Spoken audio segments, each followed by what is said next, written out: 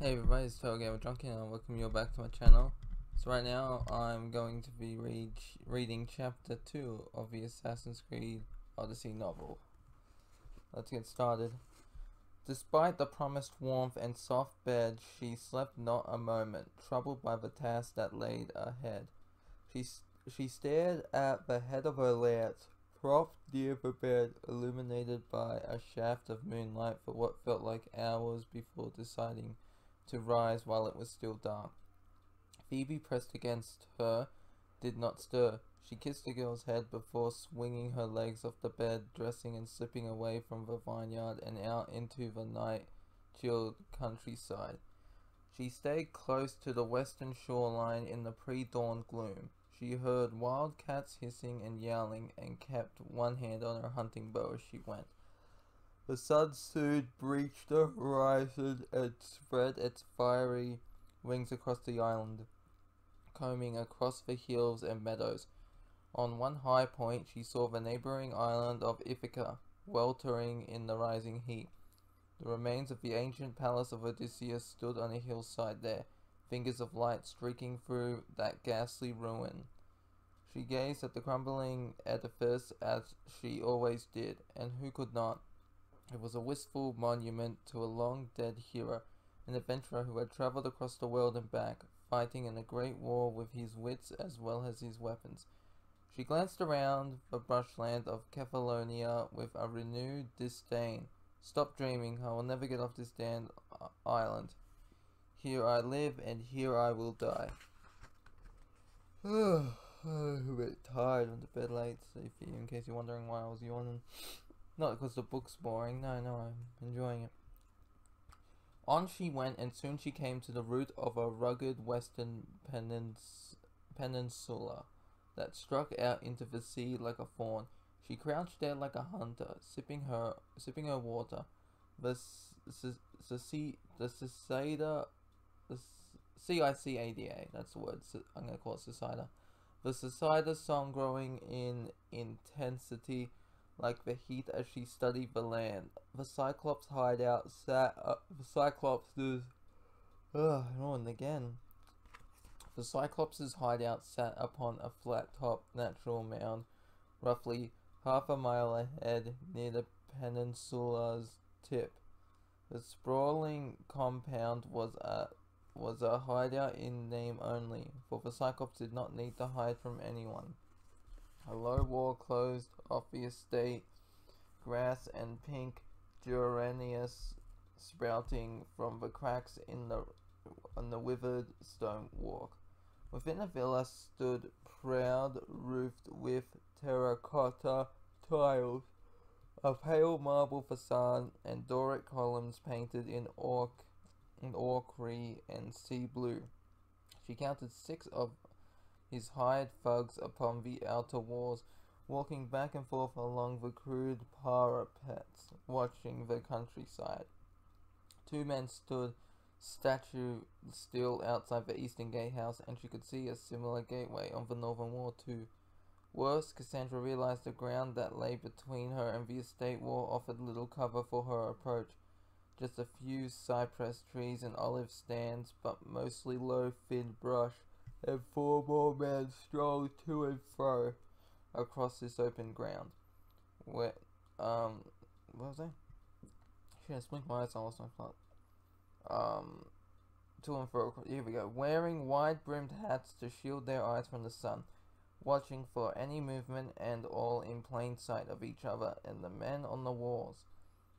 These outlying watchmen were effectively a border, sealing off this fawn of land as if it were the Cyclops' own country. No way, though. There is always a way, Nicholas spat. And so she looked north down the bush and rock slopes leading to the shore. The deep blue waters lapped gently upon the thin strip of shingle down there. One edge of her lips flickered in loathing acceptance as she realized that Nicholas was right. Thumbing the cork of her water skin, she tipped it upside down and let the precious water trickle away down into the parched golden earth. Keeping low and watching the closest of the 4 outlying sentries, She picked her way carefully down to the shore. Then she wrapped her spear and bow in oiled leather and strapped both across her back before wading into the bracing shallows. When the waters rose to her breast, she launched herself prone, stretching out with her arms, kicking back with her legs to corkscrew through the water, westwards along the peninsula's coastline and towards its tip. Weeds and tiny fish stroked and brushed at her legs and belly until she was out in the deeper sections with every second stroke of her arms. She glanced up at the shoreline on her left. No sign of the nearest outlier. Suddenly, dolphins leapt and chattered out in the deeper waters. She heard the scrap of boots on the shore and saw the tip of a wide-brimmed hat coming to investigate. With a full breath, she plunged under the surface through the undulating blue. She saw the dolphins speeding along like her. Looking towards the shore, she saw the shins of the guard wading in the shallows for a better look. Up through the water surface, she saw the distorted outline of the man, the ship of his spear held across his chest, but he waded no further than knee-deep. He had seen nothing but dolphins at play, and he seemed quite happy to stand there and bask in the sunlight.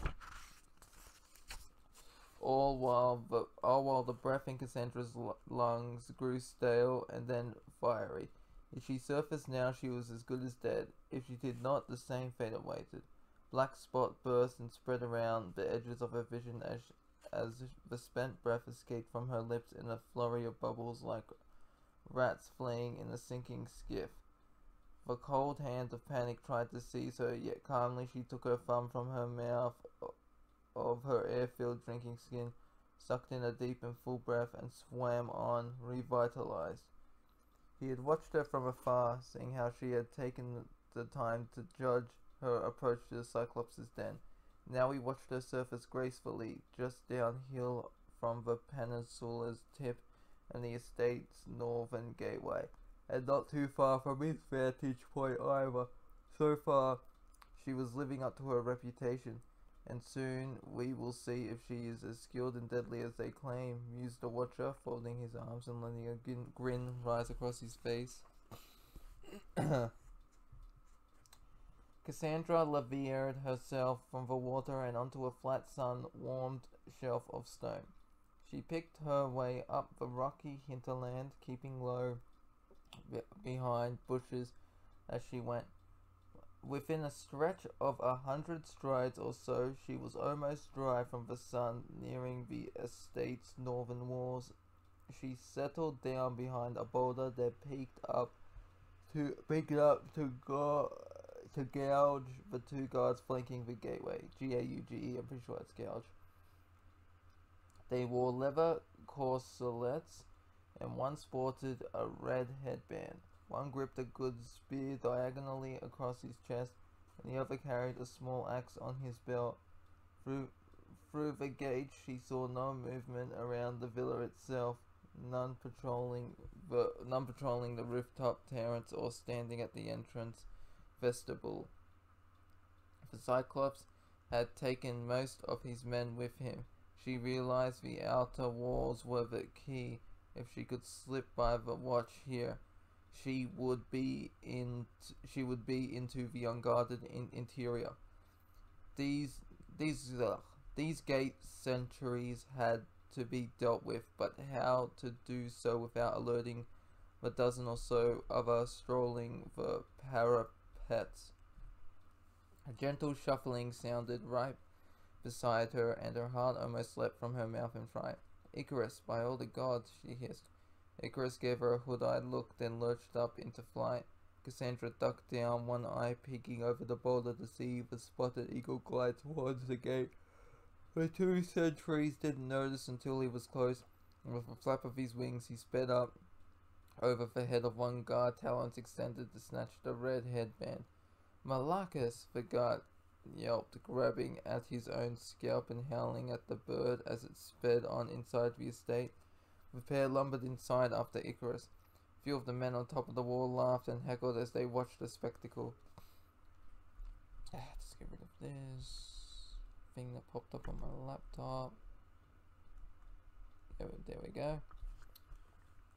Cassandra's eyes stayed on the backs of the distracted two as she rose and sped low, cat soft on her feet just as she slipped through the gateway.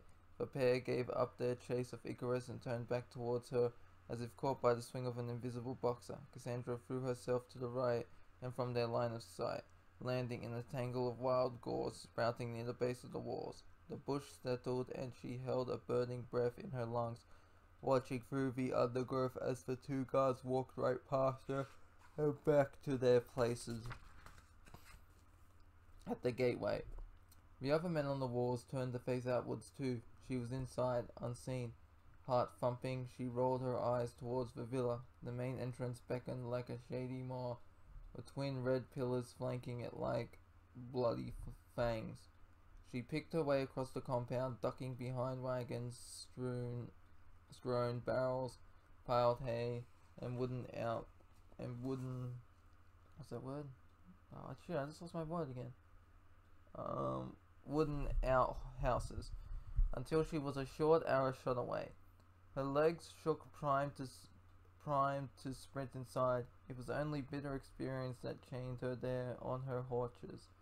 Can't see a damn thing in there, she mused. There must be a dozen of the Cyclops' men standing in those shadows. She looked up instead. The roof terrace sported a doorway into the upper floor. Creeping forward, she seized an ivy vine and walked herself up the villa wall. A foot slipped, kicking a terracotta tile on the porch roof. The tile cracked and slid, spinning away towards the ground. Cassandra let go of the vine with one hand and caught the tile, exhaling in relief. Stealth, Nicholas hissed in her head. A Spartan must be nimble and silent like a shade. I am not a Spartan, I am an outcast, she growled to chase the voice away, then hopped up over the marble balustrade. The arched doorway leading into the villa's upper floor was just as shady as the main entrance. Sucking in a deep breath, she edged inside, one hand poised near her spear haft, the other extended for balance.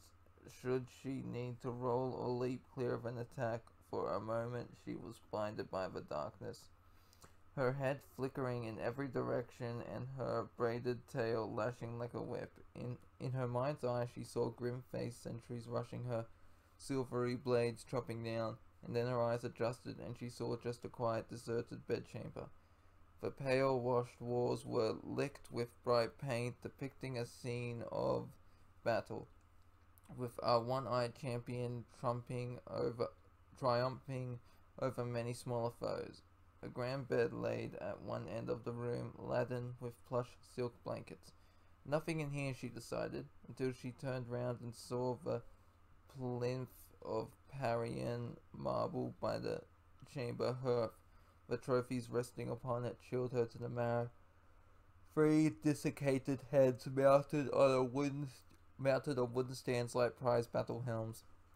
Cassandra paced over towards them, guardedly, as if they might sprout bodies and attack her, but these 3 were long dead.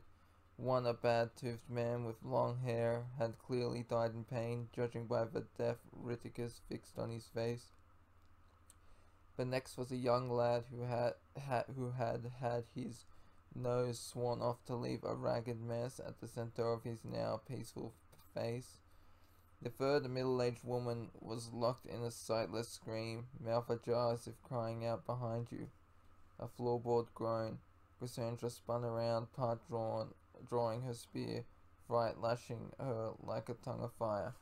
Nothing. Her heart thundered against her ribs. Had the noise been her imagination? She returned her spear to her belt and flicked a glance back at the heads. None of them was Scamandrios, she was certain. Perhaps the weasel had stolen whatever he was after and escaped, fled to the north to live the life of a rich man. The thought instilled a bravado in her, and she crept to the bedchamber doorway with a degree of confidence, edging her head her head out onto the landing to look around. She saw nothing to the left, nothing to the right, and then straight ahead, 2 guards. She went for her spear again, only to realize the guards were in fact ancient suits of armor. Bronze cuirasses, helms, and greaves, probably robbed from the ruins of the old palace on Ithaca. Webs had gathered inside the helms like sagging faces. Scowling, she paced across the landing, eyeing the 2 doors ahead. One was surely the Cyclops' strong room. Most on the island said he slept on his gold, but this was the next closest thing. Edging to the leftmost door, she twisted the handle slowly. With a cluck, it released, and the door wide as it floated open. The noise sent 1,000 cold-footed rats scampering through Cassandra's guts. She held her breath for a moment, but nobody outside heard the noise. Relieved, she peered into the room. Nothing, just stark stone walls, unpainted or plastered, and a plain wooden floor. Not a jot of furniture except for a shabby old cupboard on the right-hand wall. Its doors were missing, and it was empty. Stepping to her right, she gently turned the handle of the second door. It opened slightly to reveal a vision of gold. A finger of sunlight shone in through a narrow oculus in the ceiling.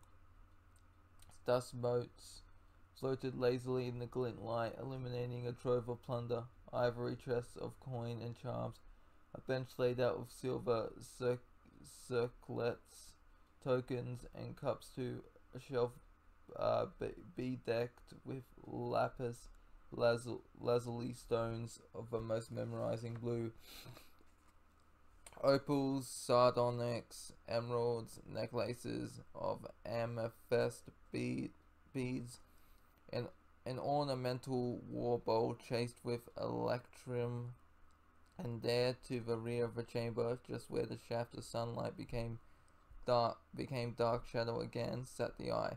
She licked her dry lips.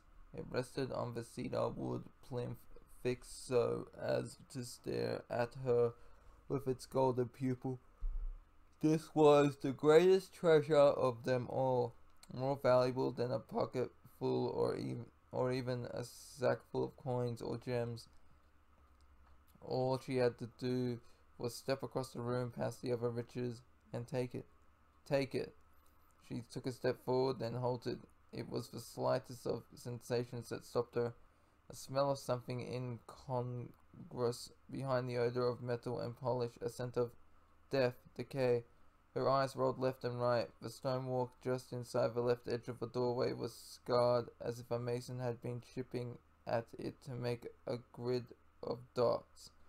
The right edge of the doorway was clad in cedar wood, not stone. Her eyes narrowed. Dropping to her haunches, she held out her bowl and reached over the threshold of the room carefully. With a gentle dunce, she pressed the bowl's tip down upon the first wooden board inside the room. With a whoosh, the cedar panels to the right of the doorway suddenly exploded with a movement and a gust of disturbed air. She fell back, snatching the bowl to her chest as a mass hurled across the doorway and crashed against the stone on the left with a metallic clank and a shower of sparks. As she rose, she beheld the contraption, a bed of iron spikes, the full height of the door that would have ripped her apart had she set foot on that floorboard. She stared at the forlorn corpse of Scamandrios entangled in the spikes. He was more skeleton than flesh, just leathery rags of skin dangling from the bones. A spike had pierced his temple, another his neck, and several his chest and limbs. At least it was quick for you, Shadow, she said flatly. The trap was wedged in place, and the way into the strong room blocked. She stepped back, vexed, then heard the dull clatter of 2 guards outside, drawing closer to the villa. The sun grows strong. I'll tend to the horses in the stable. You look up the villa, one said to the other. Master will be back tonight, and he'll not be happy if the rooms aren't cool enough for him. A moment later, she heard their footsteps on the lower floor and a steady cluck and click of doors and windows being closed over and locked. No time, Cassandra realized. Her breath quickening, she had to get out, but she could not leave without getting the eye. She closed the door to hide the sprung trap, then looked all around the upper landing. No way out into the strong room, she thought. She thought of the oculus on the ceiling. Perhaps she could climb up onto the roof and drop into the chamber that way. No, the opening was too small even for a child to fit through. Her thoughts spun in 1,000 different directions until they settled on the first room again. Why would a rich, power-hungry fud like Cyclops have a bare room in his villa? She mused, glancing around to confirm that every other part of the place, upstairs at least, was bedecked with trophies and finery. She came before the first room's open door and tapped her way in with a bow. No traps inside. She turned to face the wall shared with the strong room and eyed the shabby, doorless cupboard with suspicion. Placing a hand on either side of it, she edged it as quietly as she could to one side and stared at a wooden hatch it revealed. Heart surging with anticipation, she twisted the handle and crawled back into the golden room, racked with suspicion that every moment might bring a hidden blade, I see what you did there, scathing down upon her or send her toppling into a concealed pit of spikes. But there was nothing more. She reached out to pluck the obsidian eye from the plinth, feeling the cold weight of it in her hand, knowing that it would pay off both her troubles and those of Marcos. As she moved back out into the landing and towards the bed chamber and the climb back and the climb back down, the ivy elation began to swell into a pit of her stomach, and then she heard a sigh. Just a bed chamber, and that's the upstairs done.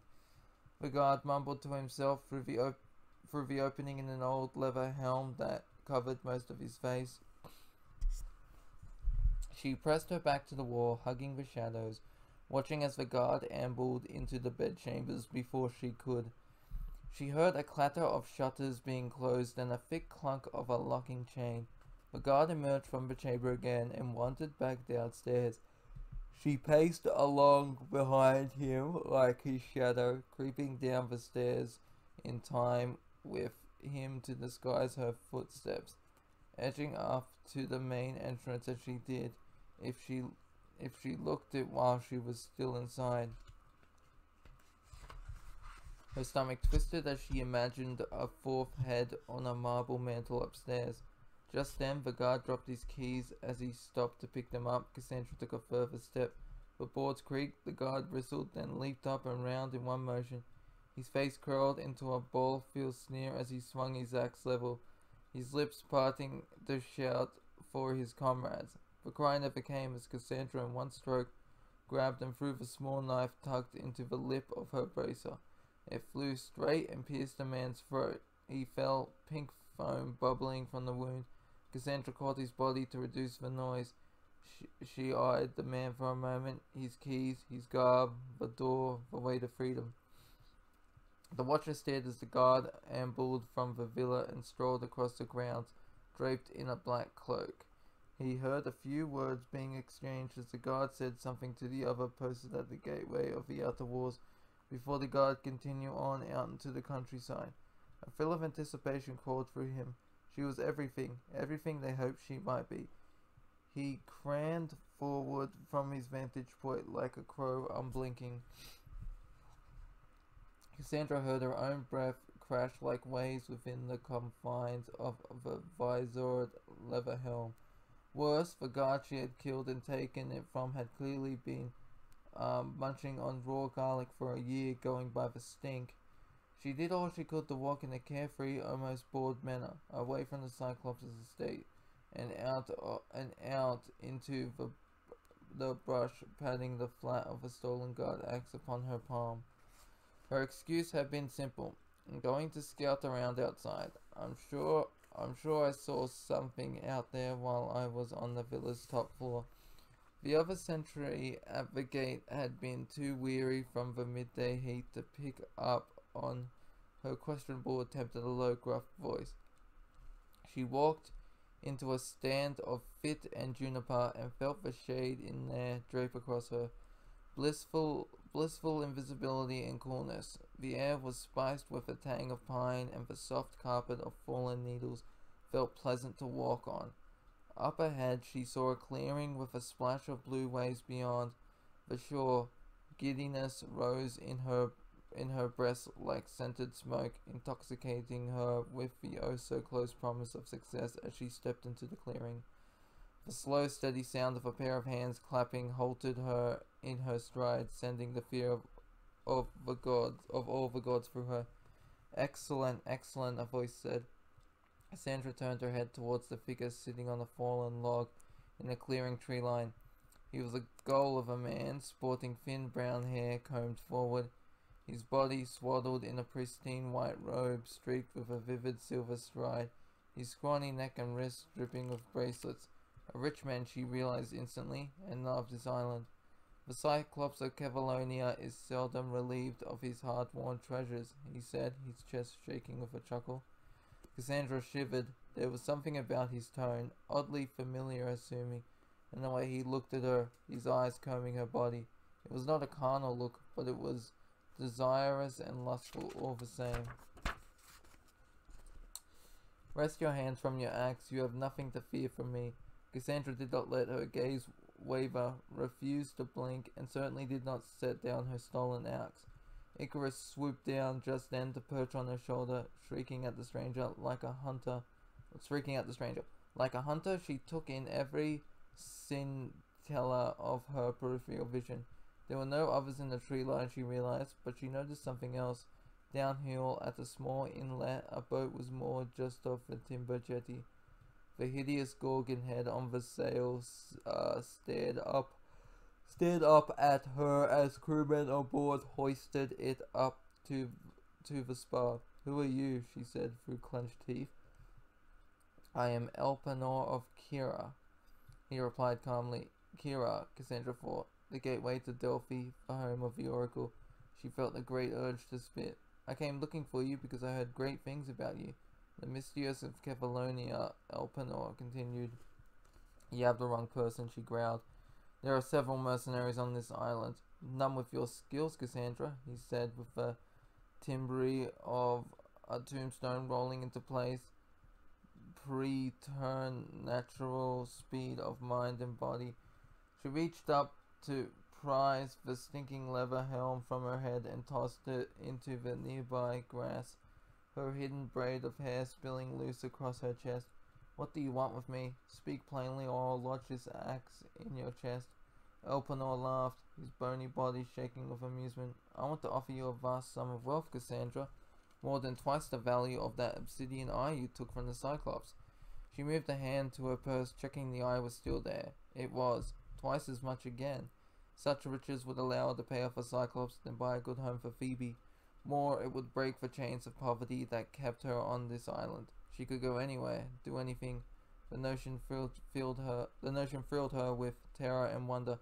Then when she saw how rapaciously eyed her bare arms again, she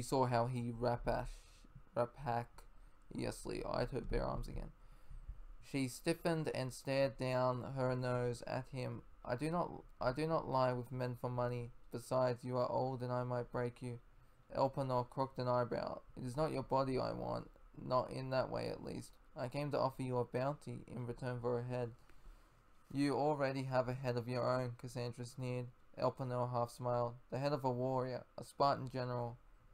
Cassandra felt the world shift under her feet. "They call him the Wolf," she said. Cassandra steadied herself, ignoring the streaks of sweat stealing down her back. "Generals bleed like all other men," she shrugged. "Spartans too, despite their misplaced consent." "So will you accept the contract? Where is he?" "Across the sea, in the most converted island in the Greek world." Cassandra's eyes narrowed. She followed his gaze past her shoulders and off to the east. She thought of the haze out at sea, the constant train of Athenian galleys tacking round into the Gulf of Corinthia to bolster the siege of Megaris. He's in Megaris? Something in my throat. Elpenor nodded. In a tug-of-war between Sparta and Athens, the city of Megara and its narrow strip of land is the rope. Athens wants the twin ports to complete its naval noose around Hellas. Sparta wants the land to use as a bridge into Attica. Cassandra took a step back and spluttered. So he's inside the Athenian blockade. The wolf and his troops marched overland from Lacona, and now he headed for Megaras, western port. Why do you want him dead, she asked. The war rages and the wolf is on the wrong side. She shot him a cold look. How do I know you are on the right side? He lifted the fur from his rose and shook it. The thick clunk of drachmae sounded from within. Because I am the one paying you. Here, he tossed a bag of coins towards her. She plucked it from the air, pleasantly surprised by its weight. Do as I ask, mistress, and you shall have 10 times this. He smiled in a way that drained all humor from his eyes. She glared at him. I'll need a boat to run and pierce that blockade. Give me yours and I will accept, she said, flicking her head towards the Gorgon head galley. In truth, she had only once before been to sea as a mistress, circling Cephalonia in a rotting old trade cog to bring stolen hides to one of Marcos's contracts. My sails cannot be seen in the vicinity when it happens, mistress, Elpenor said with an air of finality. But without a boat, the contract is void. Athens wore down all of her allies' fleets years ago, forced them to pay into the treasury of the Delian League so she could swell on her own navy. There are a few seaworthy galleys left in private hands, and none on Cephalonia. That would be fast enough to cut through a blockade. Elpenor's nose wrinkled. Is it too much for you, Miss Dios? Have I overestimated your skills? When she hesitated to answer, he rose and turned from her, taking a step towards the trees and the track leading downhill towards his boat. Nothing is too much for me, old man, she called after him. You will have the wolf's head in good time. He halted, looking back over his shoulder with hooded eyes. Good. Come and find me at Pilgrim's Landing in Kira once it is done. Because I let the wolf live in my one, but I wonder if Cassandra will kill him in the book. She trekked along the shoreline, heading back towards Marcos's vineyard, or vineyard, whatever you want to call it. The strange Elpenor's parting words danced around in her thoughts, like a falling sycamore seed. Right now, that all seemed misty and unreal. Kira she had never been to. The wolf she had never met beyond Cephalonia's coastal waters. She had not ventured, not for 20 years. What a fool, she chided herself. Why can't you learn to say no to suspect contracts, Marcos and his wretched schemes, and now this death trap of a job? She laughed aloud and the sound surprised her. This wolf is safe. I will never get off this damn island. She trudged on for a time. After a while, she rounded a rocky cape and came to the pale sand of Kleptus Bay. She took her drinking skin from her belt to slate her thirst, but it never reached her lips. I swear I uttered not a word of a lie. Please do not take her from me. The cry sailed across the bay, the voice ragged and desperate. She felt to her haunches and shielded her eyes from the sun. At first she saw just a white foaming breakers, wheeling seabirds and a few wild goats chomping on marram grass. It was only on a second sweep that she spotted the trireme lodged on the shoreline. Further up the bay, the stern in the sand and the fore bobbing in the water. It was smaller than the Athenian war galleys and Elpenor's Gorgon head boat, but it looked slender and well crafted, painted black near the keel and red around the rails. The stern rose into a curving scorpion tail, and the roast rump sported a glittering bronze ram, eyes painted on either side. The Andraste is everything to me, the voice wailed. And the Andrastia, Cassandra whispered. That's Barnabas talking. The goddess of retribution, and the name of this ship. Shivers streaked down her back as she cycled the name over and over in her head. The Andrastia, she mouthed, clicking her fingers, unable to recall why the name seemed familiar.